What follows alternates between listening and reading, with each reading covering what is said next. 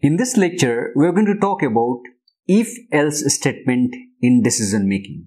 Now, if-else statement is a two-way decision making statement, unlike the simple if statement, which was a one-way decision making statement. This is the syntax for if-else statement. Now, as in the case of if statement, simple if statement, there is an expression available here inside the parenthesis. This is the conditional expression that will evaluate to either true or false. Okay, so whenever this evaluates to true, the true statement is executed, and there is this keyword called as else. Else is a keyword in C, okay, reserved keyword in C. And if this condition or the expression is false, only then the false statement is executed. Okay, so this is how it works. First of all, the expression is evaluated, step number 1. Then the output of the expression would be either true or false. Whenever the output of the expression is true, true statement will be evaluated. And if the expression is evaluated to false, the false statement would be evaluated.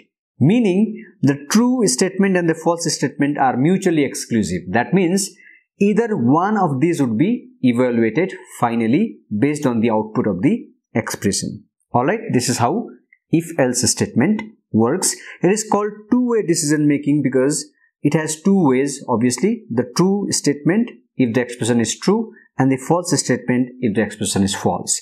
Now, instead of this true statement, you can have a single statement, or you can have a block or compound statement that is consisting of many statements together, enclosed inside the braces as shown here. Okay, this can be as well in the case of the false statement. You can have a block inside the false statement as well.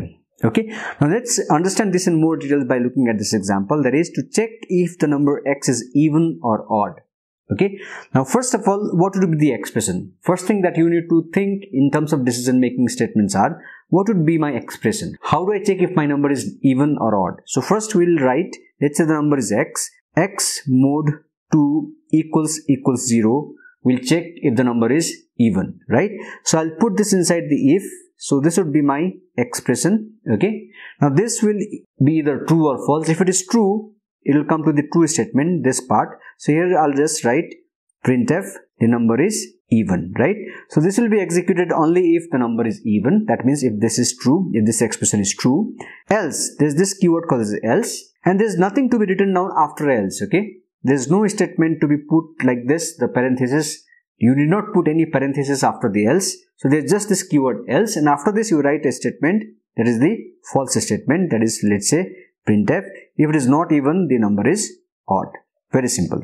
Let's say if x is 6, what happens? 6 mod 2 is 0, that is true, right? So this will evaluate to true. If it is true, it will execute the true statement and it will not execute the false statement. Therefore, the answer is even is displayed. Okay, now if x is 5, let's say if x is 5, 5 mod 2 is equals to 0 is false because 5 mod 2 is 1.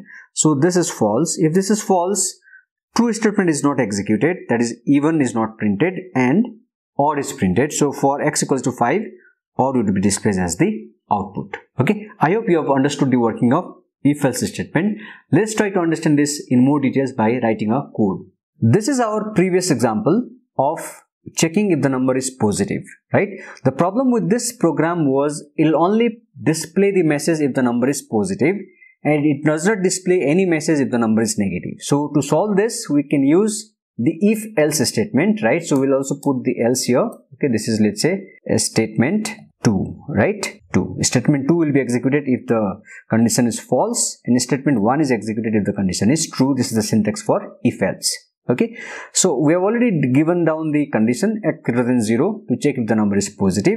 Now here we'll put the else part, okay, and then let's put a block here wherein we'll just display that printf, the number is negative.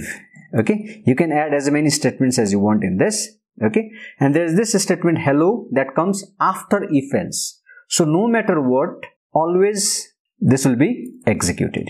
Okay, this hello would be printed every time, whether the number is positive or negative. Let's try to compile this program. Let's say the number is 5. Okay, so it's saying that number is 5. So 5 is greater than 0. This is true. So we'll go into the if part. That means this entire thing would be executed. So first of all, number is 5 is displayed here. Then the second printf will display that number is positive. And then it will come out of if else.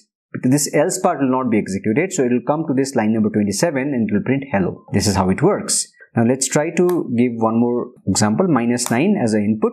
So whenever I enter -9, so it will check the condition. -9 is greater than 0 is false. So it will come to the else part. If part will not be evaluated. Okay. So in the else part, it will go to line number 25 and it will print number is negative, which is displayed here. And once this is done, I am outside of if else. I am done with if else. Then I will come to line number 27 and then print hello in the screen. So therefore, number is negative and hello is displayed whenever the negative number is supplied. Okay. I hope now you are clear on how two-way branching or two-way decision making if else works. In our next lecture, we are going to talk about else if ladder. Stay tuned.